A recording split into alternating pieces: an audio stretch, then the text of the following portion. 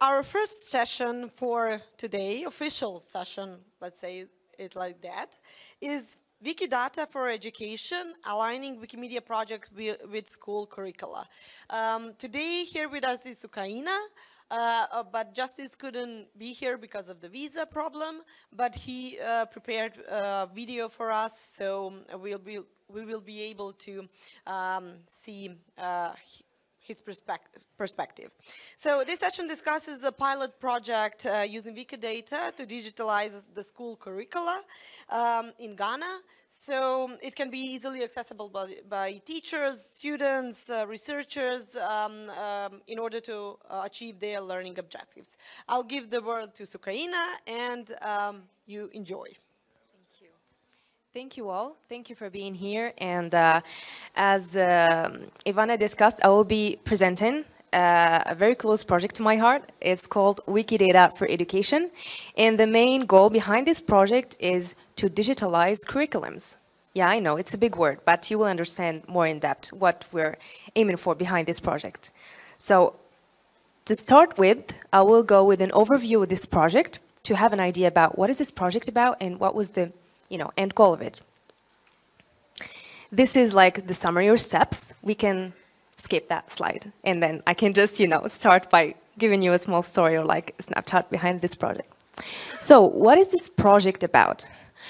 Wikidata for Education was an initiative that aims to improve the world's ability to access relevant data about school curriculum and to simplify and automate aligning open educational resources. But like how? It's via like digitalizing curriculums. I will tell you like a small story like behind what happened during COVID. So during COVID, we had 1.6 million students that were out of school, right? Many schools shut down. And then people were like freaked out when they've seen these numbers and they wanted to help somehow. But the challenge was that they couldn't know how. Okay, let's say someone from UNESCO wanted to support education somewhere in the world.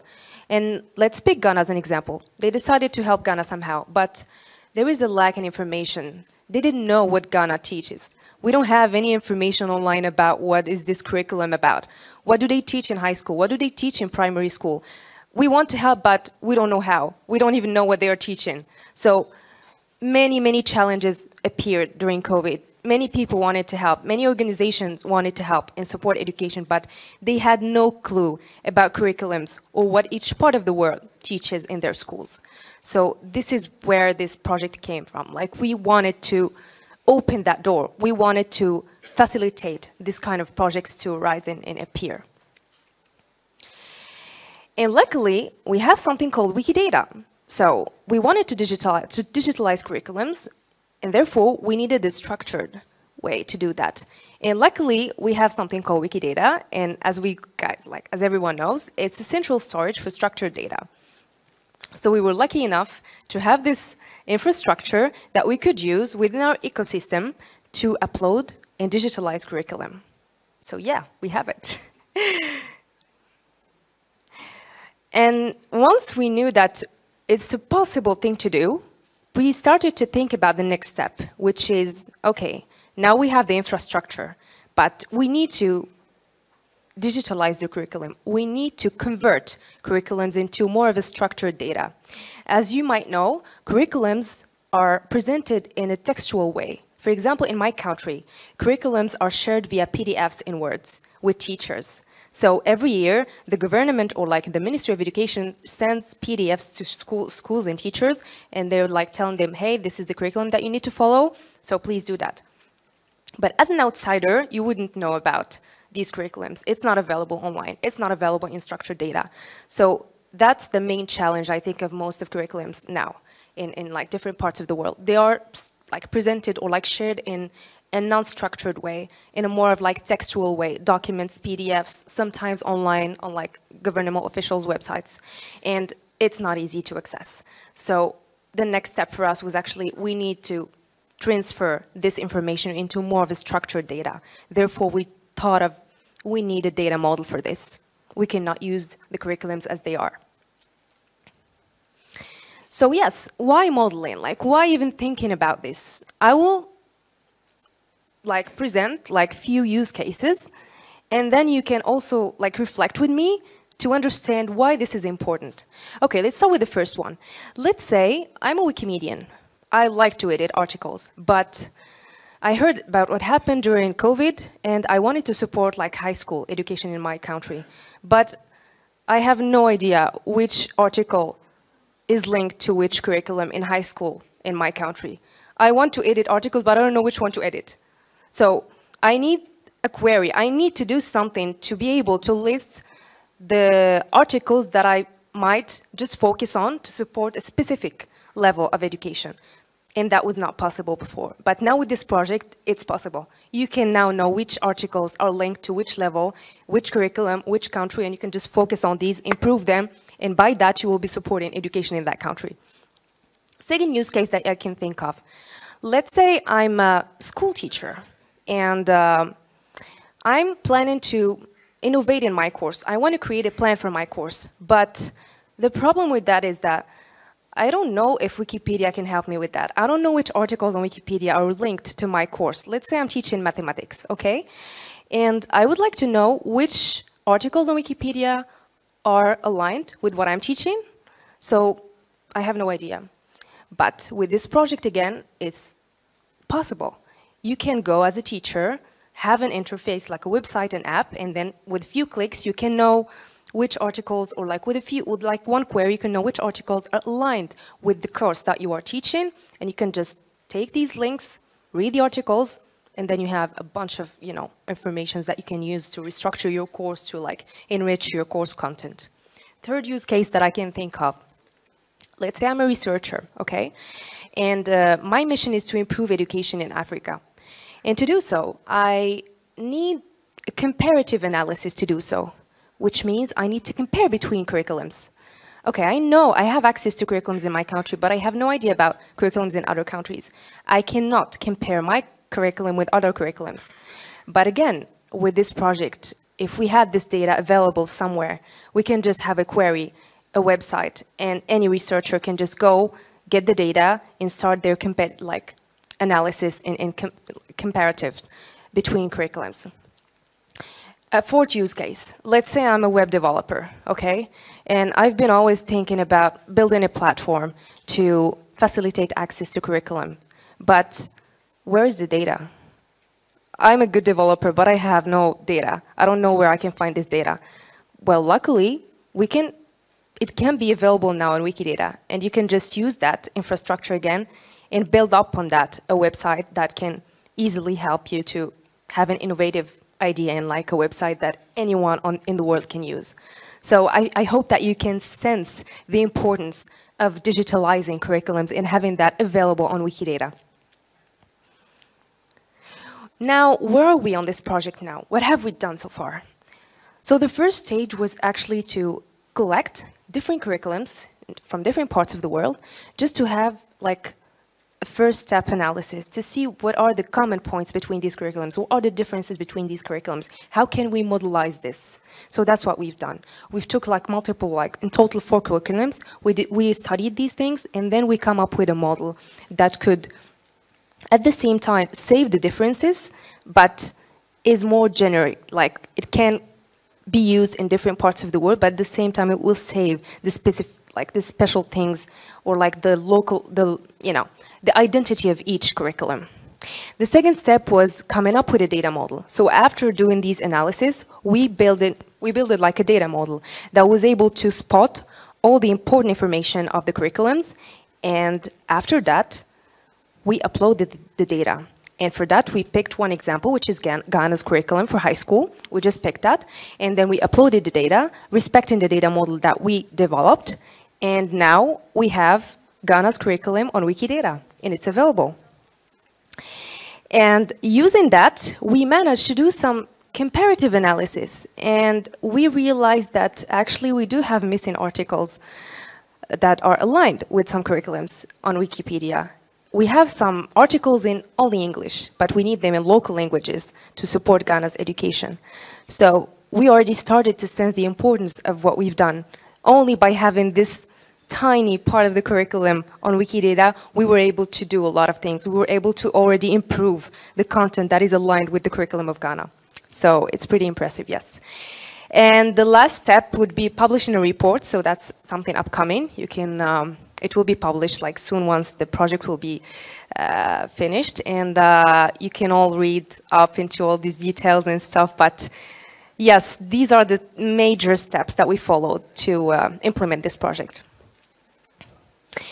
Yeah, this is a sneak peek of the curriculum model. It's a bit technical, yes, but I will try to be a bit like, I don't know, I'll try to easily explain it. So the first layer of the model is we always mention which curriculum are we talking about. Is it Ghana? Is it Morocco? Is it Serbia? Is it the US? Which country are we talking about? Second level is which specific level we're providing. Is it high school, primary school, secondary school? So which level are we talking about? Second layer, we're talking about which specific level. Is it first year, second year, third year? Which one?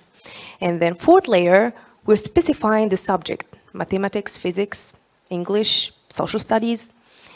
And then we provide external details about which specific course title we are mentioning. Because mathematics can have like, I don't know, 10 courses or like 20. It depends on the country, it depends on their curriculum. So we are able to provide all these details in a tiny manner, like in a more structured way on Wikidata that can be easily queried and analyzed. And yeah, you can do a bunch of stuff with this data now. I think, what is important about this model, and something I want you to take away from this, is this tricky thing. It's called ICED. So what is ICED? I will easily explain to you what happens. In Morocco, for example, the name of the first year of high school is different than what Ghana names it.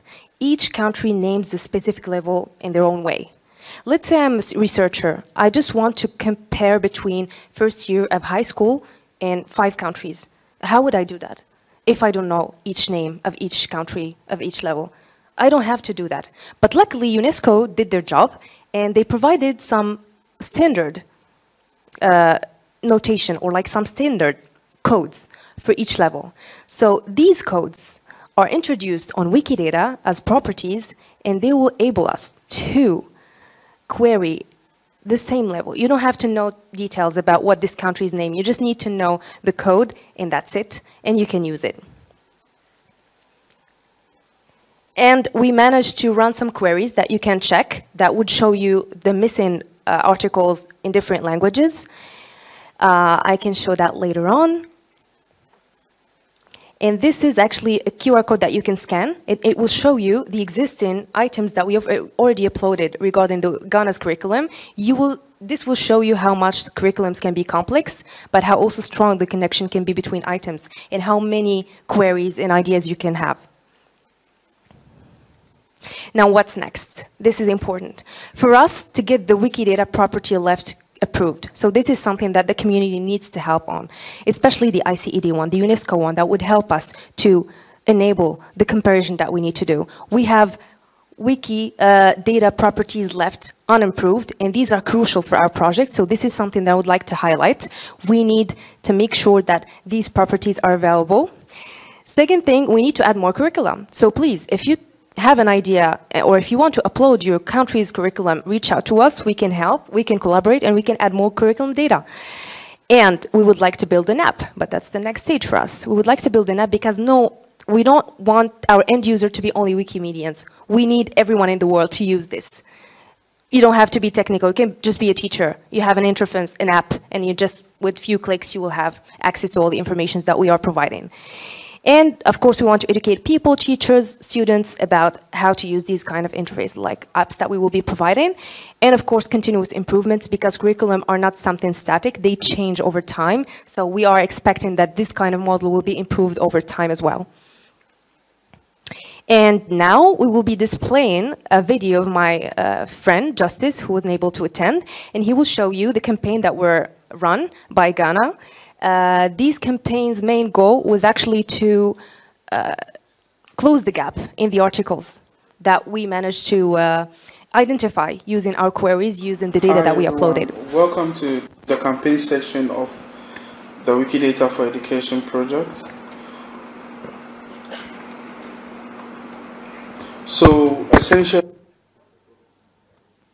essentially, this campaign is to close the content gap between the curriculum data that was uploaded to Wikidata and its corresponding Wikipedia articles. The campaign is happening in 3 subjects of the Ghanaian curriculum and also in 3 local language Wikipedia. So we are talking about the subjects are social studies, science, and ICT or computing. And then the language Wikipedias are English Wikipedia, Tree Wikipedia, and then Dagbani Wikipedia. Essentially, this campaign is to coordinate an overarching multi-part campaign that is looking at improving content in at least 2 subject areas and then 1 language or 1 local language Wikipedia and English Wikipedia. We are also to organize at least 3 content drives for each subject area we select and then engage on average about 30 people per event. We started with the first campaign, which was sort of a test for us also, the social studies campaign. During the campaign, we had 28 editors joining us in person, and throughout the period, we had about 42 articles created and then 317 articles edited in total by the 28 editors. This was a sort of a test for us, so we tried as much as possible to learn from this campaign that we organized and also to essentially have an understanding going forward for the subsequent subjects within the campaign.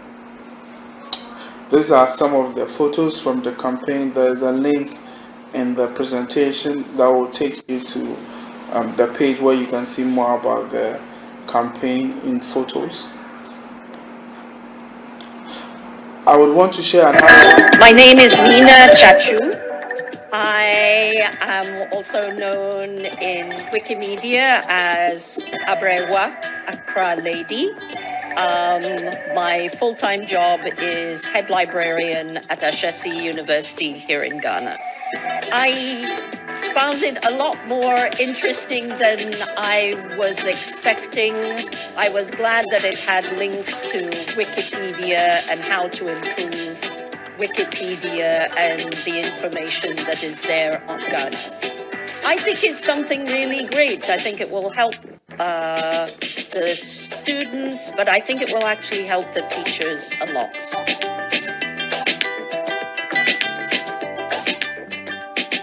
My name is Ezekiel Adi, and I'm a social media strategist for the Multimedia Group. I think it's very important, especially someone who is in the space. It makes information access easy and also helps with collaboration. And in our context, people are able to have access to much more information and create diversity in the kind of information they put out there. My personal opinion or view of this workshop, I think it has really further brought out the really important issue about diversity and the need for multicultural content on Wikipedia. Yeah. So this is essentially the video highlight of the social studies campaign that we organized a few weeks back. We are currently in conversation with 2 language communities in Ghana and to create, which is the Tree and the Dagbani Wikipedias. Essentially, we are trying to close the content gaps between the English Wikipedia and then those 2 local language Wikipedias. When we did the query for the data models that was uploaded to Wikidata, we noticed a huge gap between what was found on English Wikipedia and what was found on these 2 local language Wikipedias. That is why it is essential for us to at least work on this local language Wikipedias to close the content gap that is involved for this project. We are calling on the English Wikipedia community to support this campaign, essentially by looking at the edits, especially those who are working on the English Wikipedia, to check the integrity of the edits that our participants will create, and also make sure that the participants are not unnecessarily having issues with vandalism, issues with IP blocks, and everything. And also, we are open to questions and suggestions on how we can make this campaign better. Thank you. Yeah, thank you all for listening, and thank you for paying attention to the presentation.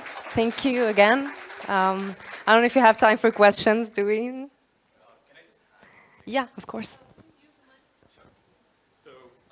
I know we didn't have like much time to like show you what we are finding with the queries and all. So today we have this common interest small group discussions at like 4 p.m. So if you're interested to see like how exactly is this data showing up, and how can you do comparisons, how can you see data, how can you link articles, how is this results coming up to find the knowledge gap between like two different languages. So we invite you to one of these common interest small group discussion. So, you know, we can explore it together. We can also find some interest to like work and collaborate together. So looking forward to see some of you today at 4 p.m. Am I right, Sukena? Absolutely. Please don't miss out. We'll wait for you at 4 p.m. and we will discuss like furthermore. Yeah, well, thank you.